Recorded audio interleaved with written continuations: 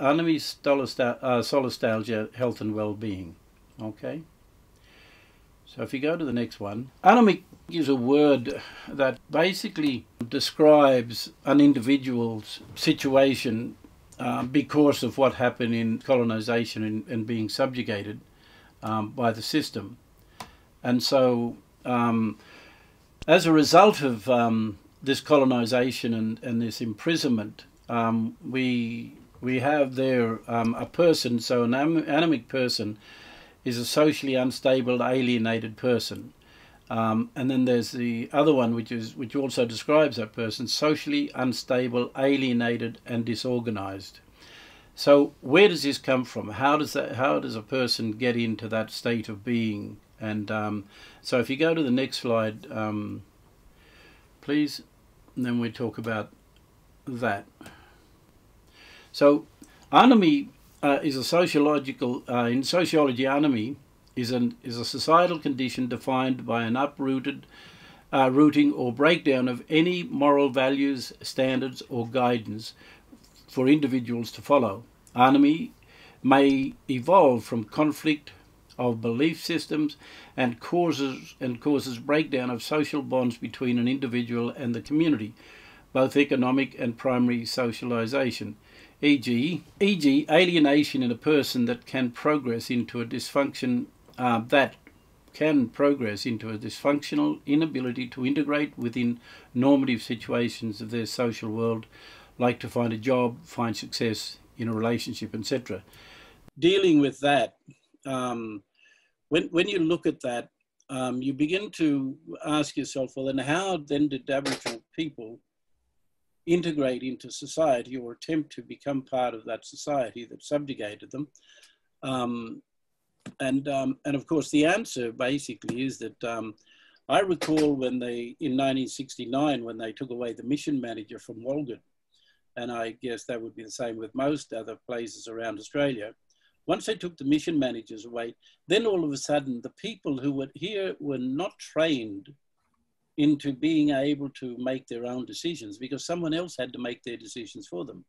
And sort of now all of a sudden they have to supply themselves in food, because previous to that, what was going on was the white fellas always gave out the rations. And so you had the blankets in the wintertime, you had the blankets in summertime, you had the clothes in wintertime and clothes in summertime.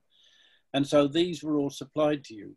Your ability to be able to move around was very restricted. And so because the people had grown up in this and they were born into this type of society, then they had very little knowledge of whether or not what their freedoms were. And on the other side of it, when it came to them going into town and having the ability to be able to freely go into town of their own accord, because we were always 6 miles or something out of town, the position was our people were not prepared nor trained to understand how the white man thinks, how he behaves. We had no idea of what he orders as priority in terms of social norms. And so we had no understanding of that, a lot of our old people. And we only knew what we had, which that people were clinging onto from our own cultural knowledge and cultural background. And so the white people were not prepared for us at this time in 1969. And so we had no measure of our behavior that we had to perform or any expectations that we had. So there was no briefing about that at all. No one was prepared for it. And on the other side of the coin, because the white people felt safe and the black fellas were out there under control and imprisoned on those missions, they felt safe. But now all of a sudden you've got all these black fellas who are able to move around and walk around within their society uncontrolled. And then all of a sudden we realized that then the police became much more involved in protecting that white society. And of course, white people still to this day, you know, like you only got to look at the reaction after Mabo. As soon as they realized that blackfellas still had proprietary interests in land, you know, they shit themselves, literally, you know, and then they kept saying to the government, what about our land? What about our backyards? You know, these blackfellas are going to come after that. Are they able to take all that off us? So Australia lives with an enormous guilt complex, and they find it very hard to deal with Aboriginal people. Every time they see an Aboriginal person on the street, you know, they panic because they don't know how to engage with us. They don't know how to talk to us. And when you talk anything about Aboriginal people, then they shift the blame and say, well, they're pretty useless mob because they don't get off their ass and they don't do anything and they're welfare ridden. And of course, so they feel safe by saying that, and it's putting us to one side. If we go to ANOMIE 2, so let's just look at this term here. The term commonly understood to mean, oh well, I don't know, funny, this computer again. Is understood to mean normallessness, is believed to have been popularized by French sociologist Émile Durkheim in his influential book Suicide, 1897. However, Durkheim first introduced the concept of anomie in his 1893 work, The Division of Labour in Society. Durkheim never used the term normallessness. Rather, he described anomie as a derangement. And I'll just get this back again. He talked about anomie as a derangement and an unsatiable will. Durkheim used the term the malady of the infinite, because desire without limit can never be fulfilled. It only becomes more intense. For Durkheim, anomie arises more generally from a mismatch between personal or group standards and wider social standards, or from the lack of social ethics, which produces moral deregulation and an absence of legitimate aspirations. This is a nurtured condition. Most sociologists associate the term with Durkheim, who used the concept to speak of the ways in which an individual actions are matched or integrated with a system of social norms and practice. Anomie is a mismatch, not simply the absence of norms. Thus, a society with too much rigidity and little individual discretion could also produce a kind of anomie. And of course, when you look at that last part, that's how we were governed on missions. That's how we were controlled. And of course, then all of a sudden, our own mob then just lost that whole sense of, stability within their own society because there was no norms anymore. It was all taken away from us. Our leadership was crippled. And I recall at Walgett, for example, how the old people used to tell us that we used to dance over the back in the sand hills there. They used to walk through the fence and they'd have ceremony at proper ceremony time.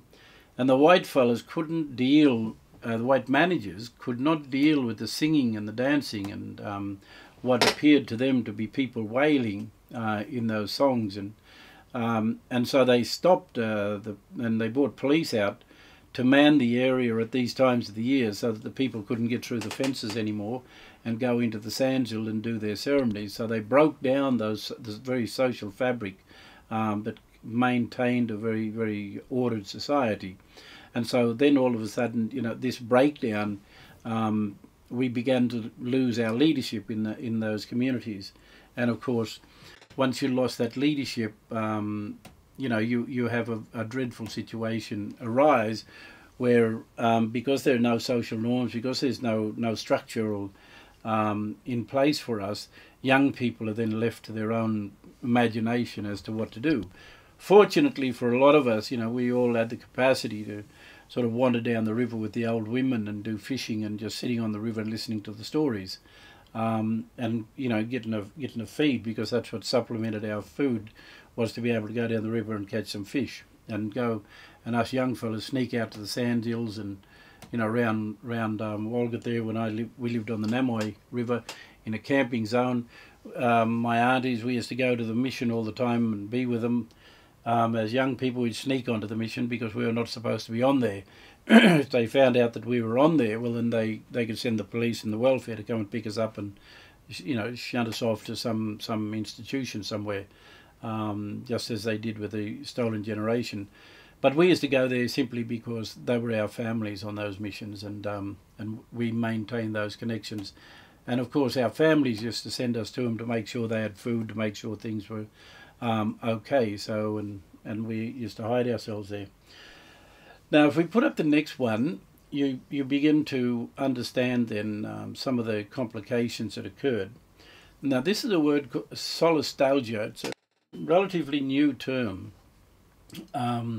in psychology, but it describes in the modern era sociological and psychological studies have focused on the impact of mining, and this relates to old white people mostly. Within the farming area of the Hunter Valley in New South Wales. From these studies, alarm bells rang because of the psychological impact that mining had in respect of changing the local physical landscape. A new concept was finalised called solastalgia. And so if we go to the next slide. Right.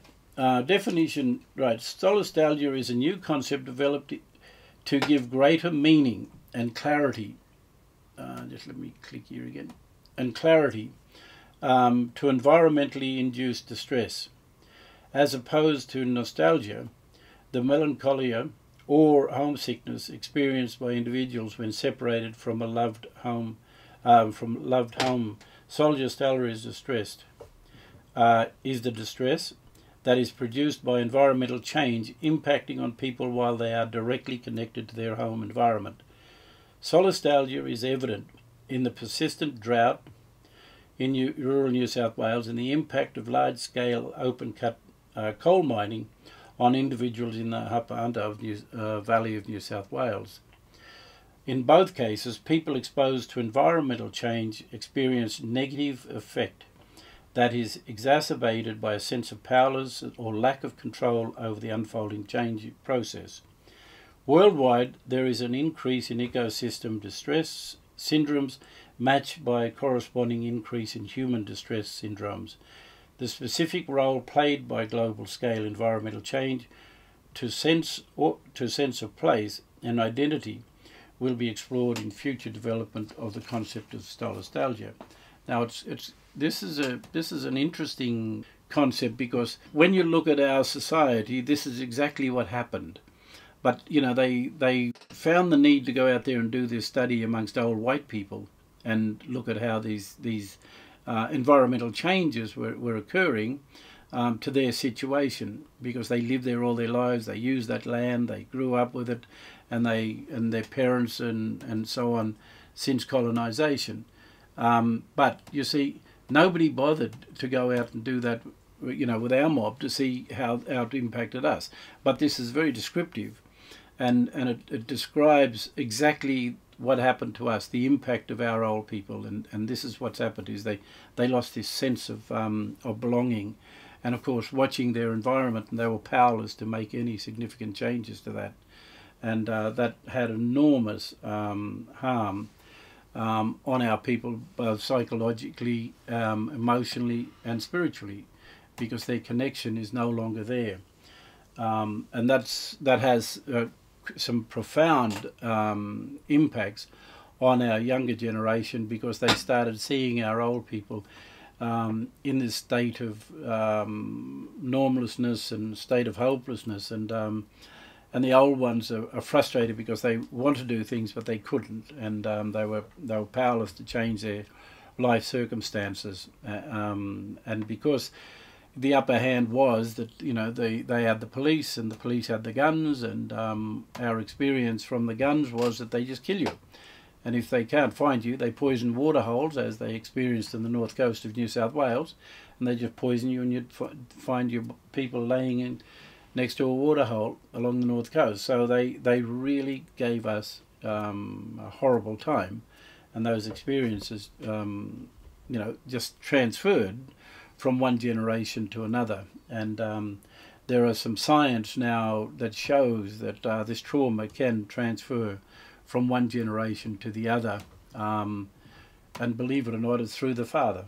That's what I've learned recently, and that's something we can explore later if you want. Taruna, can you put the next one up, please?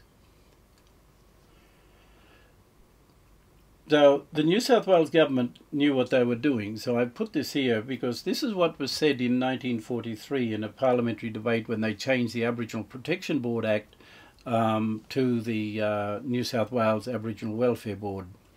And this is what a bloke called Lieutenant Colonel Bruxner said in Parliament. As late as 1943, the New South Wales government knew of the damage that was being done to Aboriginal people under their statutory authority protectionist regimes. Lieutenant Colonel Bruxner argued in the Parliament that the greatest difficulty, of course, is that the very primitive people are tremendously susceptible to spiritual influence. When they come into contact with the white people, a problem that a large number of us had not understand is immediately created.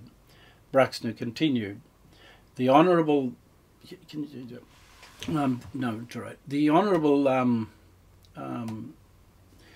the Honourable Member for Parramatta, Mr. Ghillar MP, truly said that when an Aborigine is moved from his own locality, he immediately gets amongst unfriendly spirits. The spirit world is a tremendous force with these people. I have seen Aborigines who have been up almost half the night because of bad dreams. They have been outside their own area, in an unfriendly place. One of the greatest problems confronting the department is the settlement of Aborigines where they belong. These people are frequently moved from one district to another, so as to give them better conditions. And when we take them away from the place where they are born and reared, and where they are expected to be buried, we do them incalculable harm. Now, this is what they knew. They discussed this in the Parliament in New South Wales. When we look at our people being shunted from one place to another over the years, yes, of course, there was great trauma, and then people throw their hands up in the air and basically gave up, and so the will to fight was no longer there because there was no unity. And when you got into other people's country, well, then of course you don't walk around. That's not the rule in our society. You can't just walk around and shake hand to anybody and say, "Oh, g'day, I'm Ghillar. How are you? What's your name? Where are you from?" You can't do that. That was totally forbidden in our culture. When you're in other people's country, you sit, you shut up, mind your own business, and waiting for them to invite you in to participate and become part of their group, and then they'll invite you to talk. These days, you don't give a damn who you are, who you run into. Our people just have lost that sense of responsibility and sense of respect, and of course, because we've been bludgeoned with this white education system to sort of acknowledge and accept the way white people do it, and it's quite embarrassing actually. And I've been in situations where I've gone with blackfellas from Canberra into communities in different places. Back in the late 70s, and these fellas get out of the motor car and walk up and shake hands. I'd sit in the motor car and wouldn't get out of the bloody car because that's not the norm. And I was lucky because I was learning business anyway, through proper men business, and so you get to understand that that's not the way you do things. And then my old fellows who used to be sitting over there on the side watching, they'd come across and ask me who I was because they'd see me sitting in that motor car, and then they'd invite me out of the car. And that's the proper way of doing things. And of course, because we lost this sense of normallessness within our society, then that sort of has enormous psychological impacts on us because we don't know who we are, we don't know where we fit, and of course we adopt these strangers' ways of doing things. And of course, what we don't realise is that what was our background and how did they shut us down? And that takes me to the next slide. So if we go to the next slide, please. So there's this thing called criminalising otherness. Now, criminalising otherness is about the intolerance of difference. We constantly hear from non-Aboriginal Australians that there is no room for otherness, that is, language, culture or spiritual belief, each of which unsettles non-Aboriginal Australians because they fear otherness. If they can't control it, they want it policed in very strong terms. Kerry Carrington looked in detail at the death of Mark Quayle in Wilcannia and concluded, From a sociological perspective, every white in Kenya could be regarded in some sense culpable of creating the context in which Mark died, although some much more consciously than others, by participating in daily racial division in the town, which normalised the mistreatment of Aboriginal people as a natural, justifiable or inevitable. The law enforcement agencies, the Hospital Board and the local Chamber of Commerce are the institutions which have to bear particular responsibility for fueling and maintaining racial inequality in the town. The historical nature of racial division in the town normalises practices based on racism daily. Routine encounters expected between blacks and whites. Mark Quayle was the hapless victim of such deep entrenched disregard for Aboriginal well-being. The horrifying spectacle of racial hatred is normal in Wilcannia. It happens every day. And this is what's happening around the country.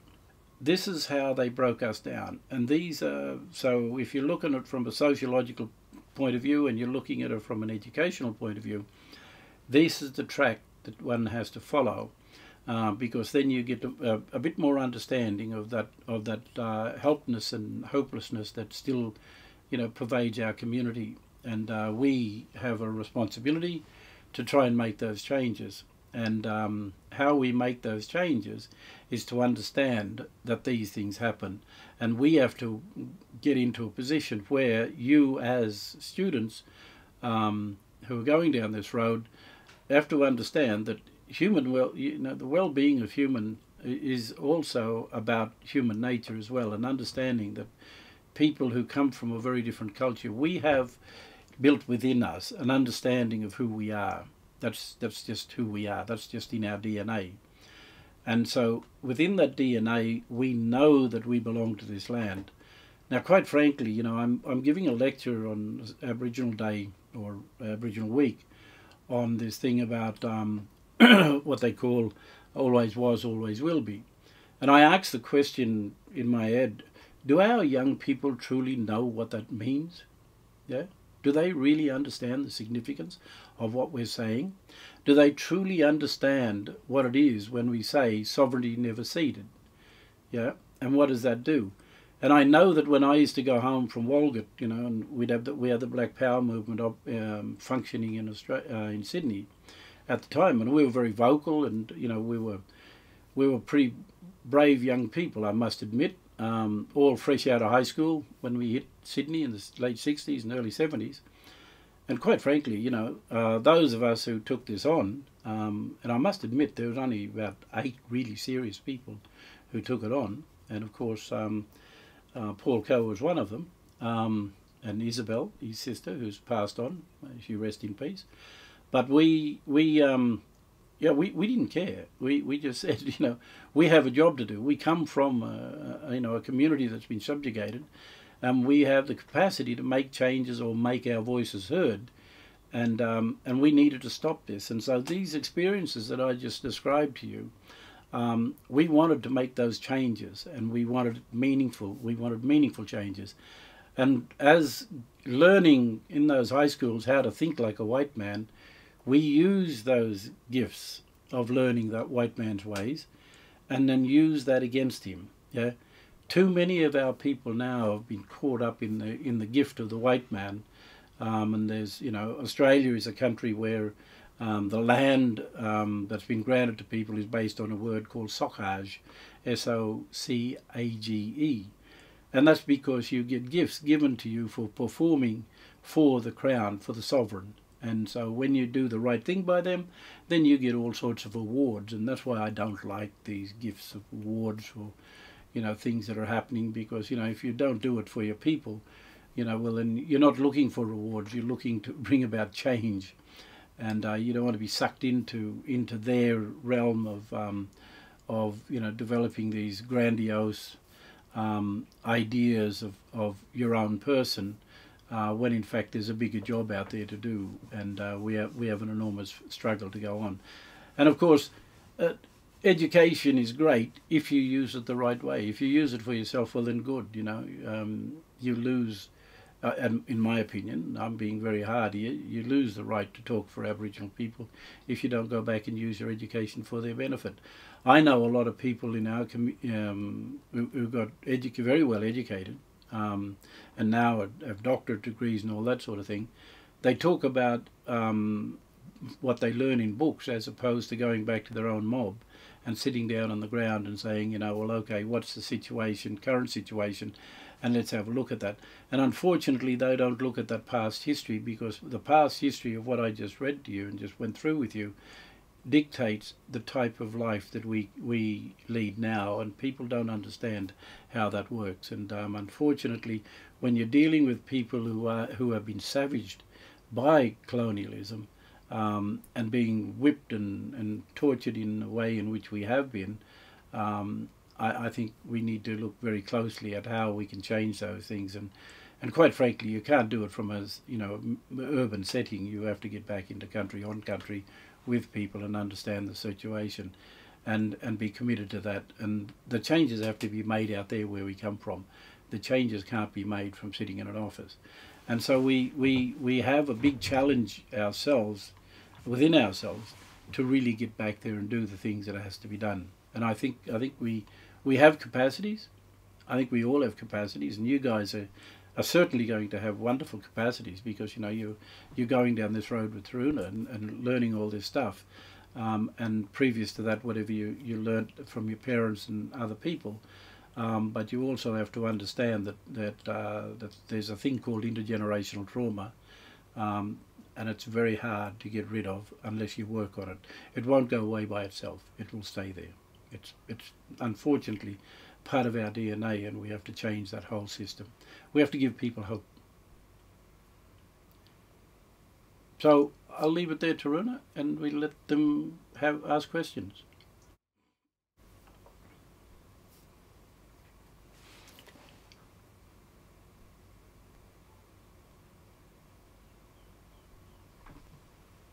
Thanks, Uncle. Thank you so much. That was gold. That was better than gold. Thank you so much. So I have stopped recording, so I'm happy for people to switch on their videos so we can see faces. Thank you, everyone, and thank you, Uncle Ghillar. So now we're just going to wait for you to ask questions.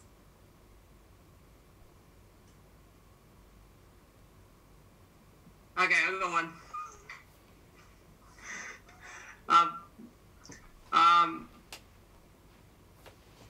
From an urban context, being an Aboriginal person that's grown up in an Aboriginal in like white society in the urban context, how do you approach creating some of this change, like as an Aboriginal person in this urban context? Because I guess from a personal level, having grown up here, and it's one thing, but then if I think about the bigger picture, and with the majority of Aboriginal people living in, with the majority of the 3% or so of Aboriginal people living in an urban context and not sort of having as much connection to country as we once did, how do you think we go about, or what's some of your views about how we can create some of this better change, and acknowledging like the country that we're on, to create that connection for country and to have it sort of enrich us? Thank you. Well, quite frankly, like in Sydney there, when you get around Sydney, there are some very significant cultural sites in Sydney that very few blackfellas know about, yeah, and even white people. And if you get people who can read those signs that are there, it takes you back to the cultural side of things, and then you get to understand the country that you're on, because, like for example, up there at Kurrajong, you have two very important sites there. One is the site of the kangaroo, and one is the site of the emu, right? And that's our moiety in this country. Yeah, the kangaroo and emu. You either belong to a kangaroo society or you belong to emu society. One is matriarchal, one is patriarchal. And so, you know, there are things, there are places in Sydney, and quite frankly, you know, I think it'd be a wonderful exercise to get young Aboriginal people together, and old for that matter, and actually develop a pilgrimage to these sites, and have people explain what they mean and what they truly represent. Because it instills pride in you, you know, and it restores dignity and value to something that's so important to us. These things that are there are called ritual statutes, and these ritual statutes come from what we call celestial law. You know, our law wasn't written down and made by some parliamentarian, black politician sitting in a circle and writing down a set of laws. These laws came from the creators, yeah, and we had to look after those laws. We were obligated to that because that we were part of nature. You know, we were one. We had a well-defined system of governance that put us in line with everything that was natural. And so when the whites came here, you know, they see these naked blackfellas running around carrying babies and, you know, looking very wretched and poor. But no, we were very lean, mean machines, yeah. And these people, and they were a happy society. Yes, we lived through. Australia is one of the harshest countries in the world to live in, but we understood how to read that country, and we live within it. And so the colonisers who came here, you know, they were ripped apart for centuries. You know, they kept invading each other, raiding all their communities, stealing women, raping women. They were used to all this here, you know.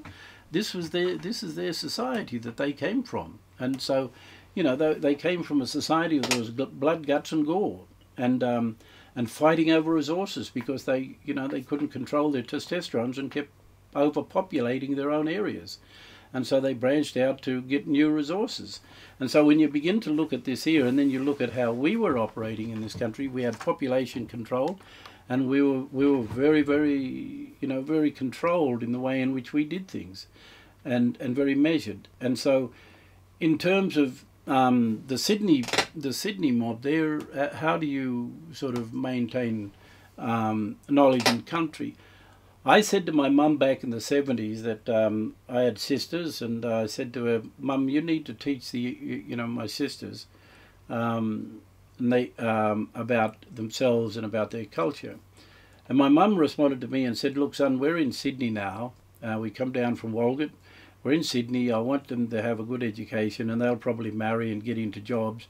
And if they go and learn culture, well, then they have obligations." Once a year to go back on country and do business, and that would take anywhere between 2 and 3 weeks, maybe 4 weeks sometimes, depending on the numbers of people. And so white fellas can't cater for that in a job situation. So unfortunately, that's going to complicate things for them in their future, and maybe, you know, they end up with a jealous man, or and he don't like her going too far away, especially if they think that they're going to mix up with some other man or meet some other man down the road. And then all of a sudden you have this enormous conflict within any given situation. And we know what happens these days in domestic violence. So, you know, my mum sort of squared it off like that and said, well, that's why I'm not going to take the girls back to learn. And we had the opportunity, we still have the opportunity, mind you. It's not all lost. It's quite intact, actually.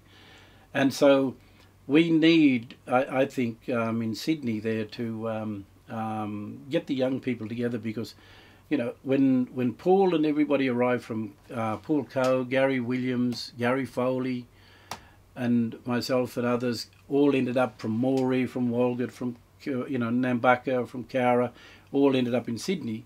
we were all like-minded. We came out of those situations, and quite frankly, we were educated.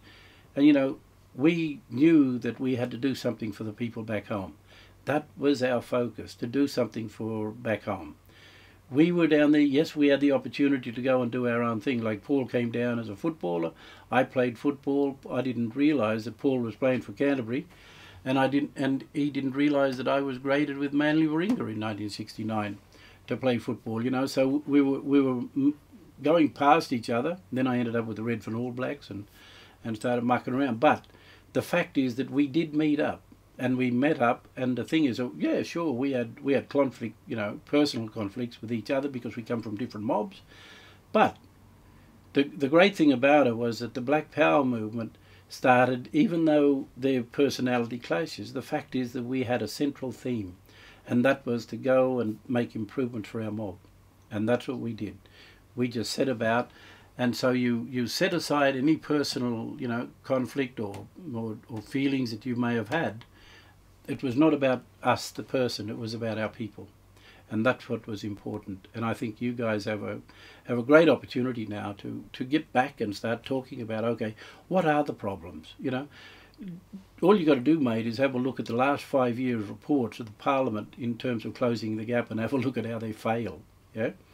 And then you work out, and then you're in a position to say, hang on a minute, if you guys can't do it with these millions of dollars, well then just move aside and let us bloody do it ourselves. And that's where you get back to your own mob. Yeah. Thank you. You're welcome. I'm looking at all those faces. You look so sad. Smile. Any other questions? It was Coringa, sorry, I've just been corrected. It's Coringa Chase up in that area there. It's not Currajong. I did say Currajong. It's Coringa Chase. But mind you, there are other carvings, ritual statues with all the stories. They're at Bondi, where the shark people are. And those shark people are connected to Taree. Them blackfellas up there, they all shark mob. And then you go down to Turramurra and around Coogee, there's also the whale carvings there. And then the big story about the whale carvings that are there, they connect to Botany Bay. And you go down to La Perouse, and you've got big carvings there around there. And we do have, and I'm lucky, I've found a blackfella who has been taught all that story stuff for those places and understand it. And then there's another big site on the other side at Kurnell as well, which is the men's side. So La Perouse is the woman's side, and the Kurnell is the man place. So you've got these two worlds, just the same as you have at Coringa Chase. You have the male and female there. So that's an important part of that there. There is another place also where the Darraga were, and I was also appointed to the Land Environment Court back in the 90s, and I was about 6 years on the Land Environment Court as a technical assessor in conciliations. And I sat with the judge on land claims and land issues. And there was one land claim about they wanted to put a marina down on the Hawkesbury River and then in Darug country. And so the court went down to actually look at the physical landscape, and then all of a sudden in the bush along the bank of the river, here's this obelisk there, and the obelisk was dedicated to the people of the Darug, because that's where the last of the Darug people were rounded up and put at this location, and nobody knew about it. I was quite shocked actually to see it, and then we found it, and then of course it was pretty easy for us in the court to say, no, you're not going to put any marina here. This belongs to Aboriginal people, and this is a dedicated area, and it's not going to happen. And it never happened, and it's still there, and very few people know of that site. Very few people. It's a shame. It truly is a shame.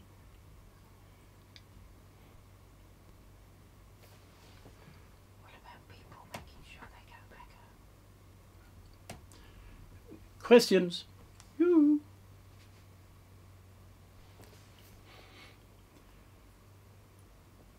So, can I ask you this question? And I've got a lot of people here, obviously from different backgrounds and varying backgrounds and various ethnic groups. when your families came into Australia, my question to you then is, how did your family, or have you heard of your family or grandparents talk about how they had to deal with the racism that they met when they came to Australia, in terms of the requirement to assimilate into this British society?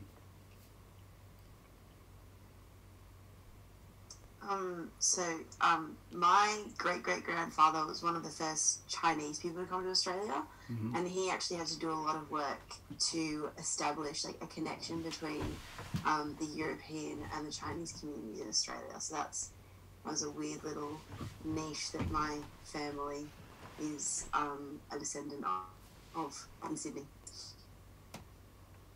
And so did they talk about their experiences? Hand that down? I mean, he's long gone, and my grandma was his granddaughter, and she's passed away, so I never really got to talk to her about it, but we read, because there were a few books about him, about how he established a society of Chinese people in Sydney, and they kind of like lobbied for like, because there was like, you know, Asians, people seen as lesser, so they kind of like lobbied for their own rights and to be seen as equal. So he did have to do some assimilation, because he had to adopt like their ways of being rather than like Asian ways of being adopted by British people.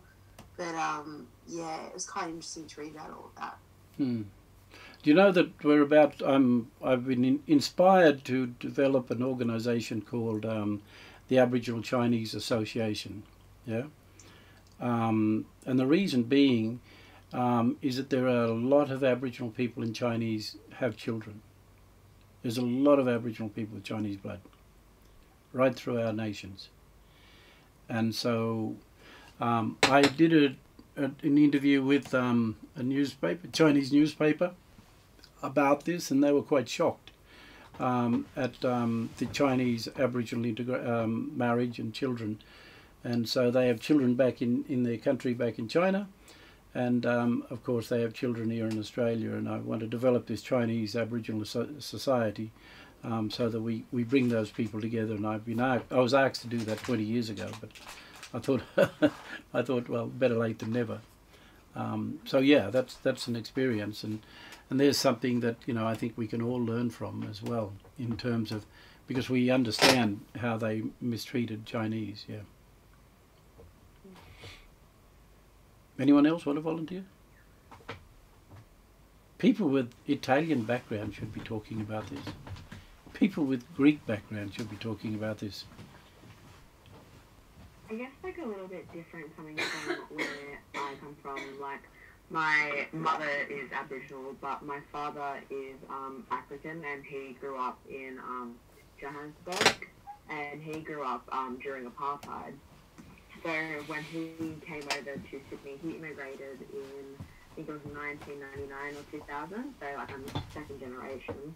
But when he came over here, like he was very used to like all the racism over in like South Africa at the time, and having to be very clear when, you know, he was going for jobs. He's like, I'm a black man, and you're okay with me working, because he was so used to all that discrimination over there. So I think transitioning to Australia was quite different. Like, you've gotten like very comfortable with the fact, you know, like it's quite different from apartheid over in South Africa. Like, it's a different thing, but I guess that sort of comes down to the thing of like, I'm trying to think of how to like exactly phrase this, but like you cop it differently, being a different like ethnicity. Like, kind of like there's different sides to it, and he still doesn't entirely get like how like my heritage as being an Aboriginal woman works as well, because he's got very weird views on, you know, like I guess cultural connections. Because it's kind of like, oh, it's a very part of like your history. Like, I don't know why you don't just count yourself as just being, you know, half African.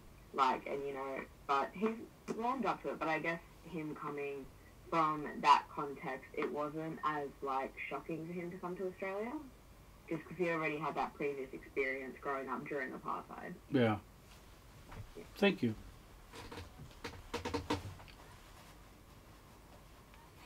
Anyone else want to volunteer?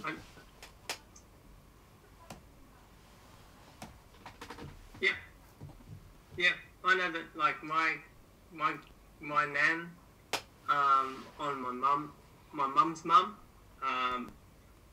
she didn't really want to have a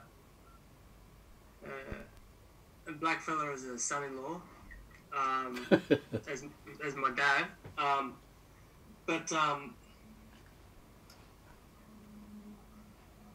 I understood that, yeah, like my mum was a strong head, and so like she just basically said, "Mum," she came home one day and said, "Mum, this is what I'm doing." I want to see who it is. And then, you know, and so she goes, well, my understanding was she said something to the effect of, well, that's that. Had a scotch and just got on with it. Good on her. You know, and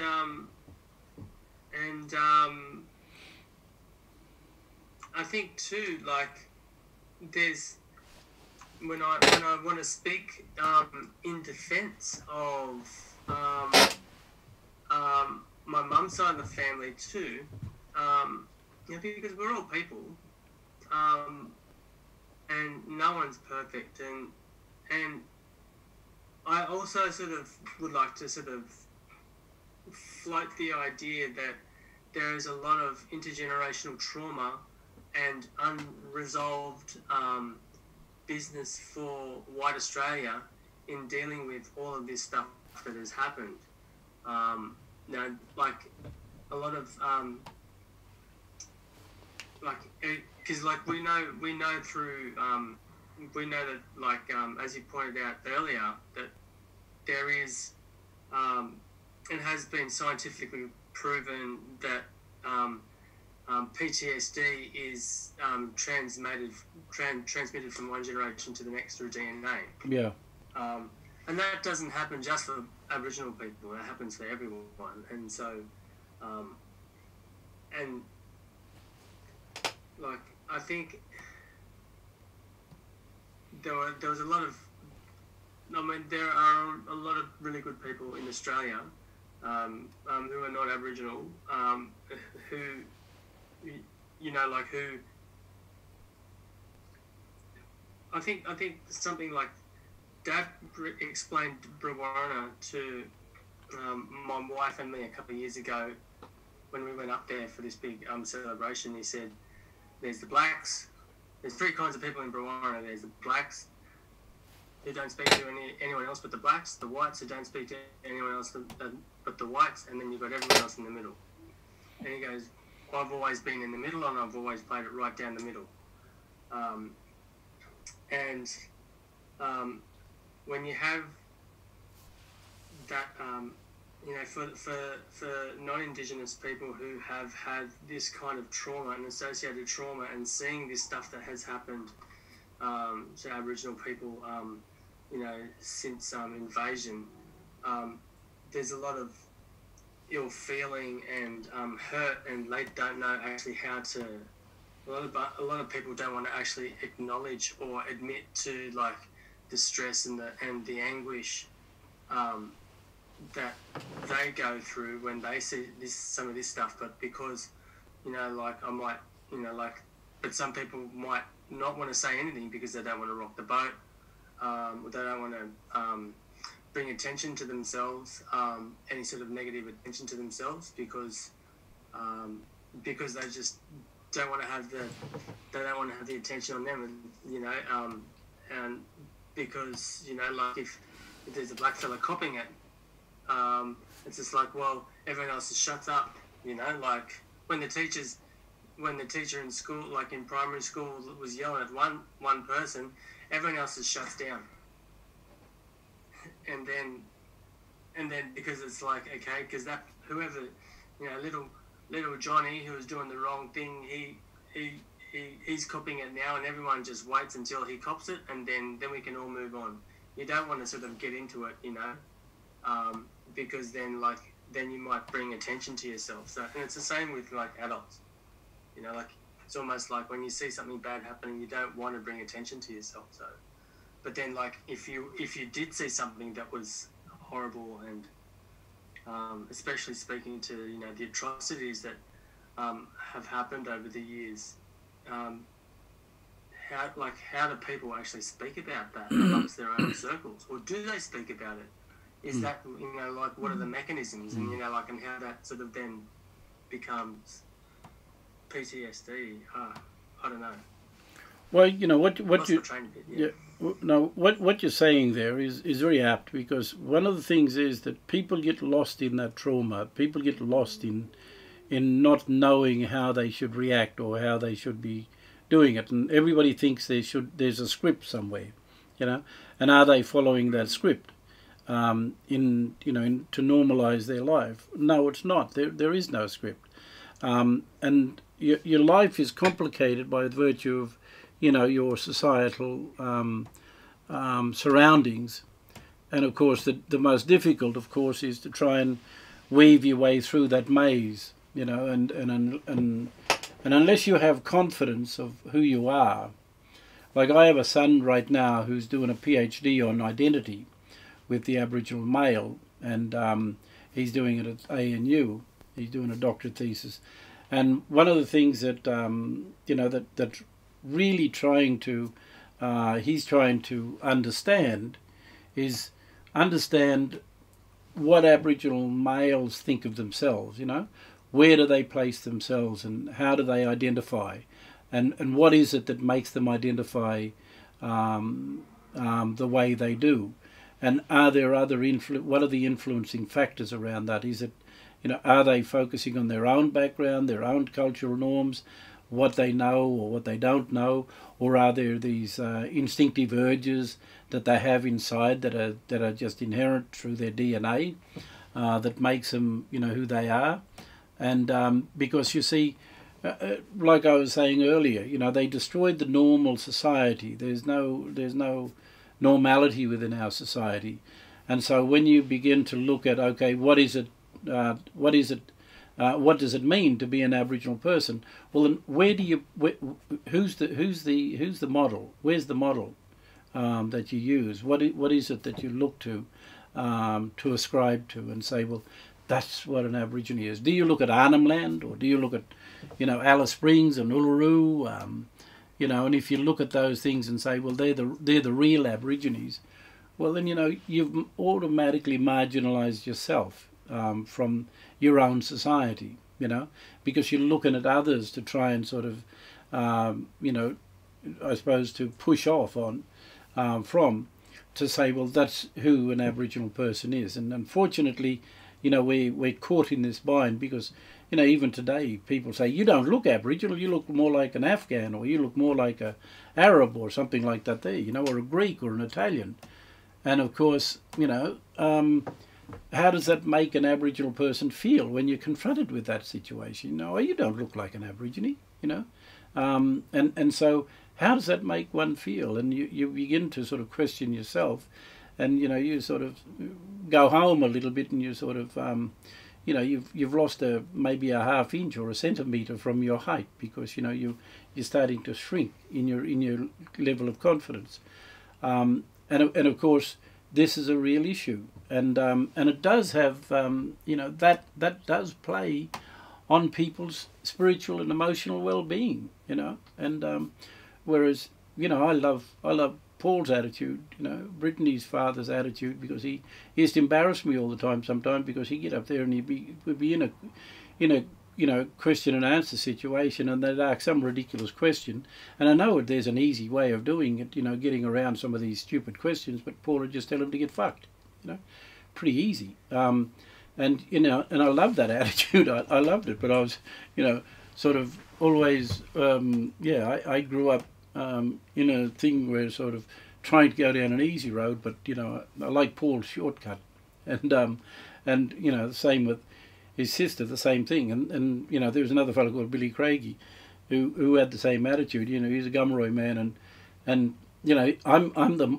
like I'd shoot any bastard me if I had a gun. You know, I'd go to war pretty quickly if we had the numbers. Don't get me wrong, but you know, there's another way through this, and I've always sort of tried to look for that other road. And sometimes, you know, Gary Foley and Gary Williams and all them just wanted to knock me over and bloody jump all over top of me because I was trying to take a smooth road, but there was no smooth road. There's no smooth road here. You you know, the road is full of corrugation and full of pit holes. And unfortunately, yeah, we raised the bar.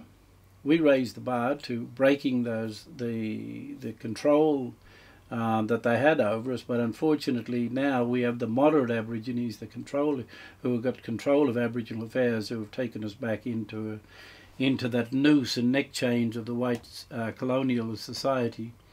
And unfortunately, you know, we're now bowing to their plans as opposed to us planning things for ourselves.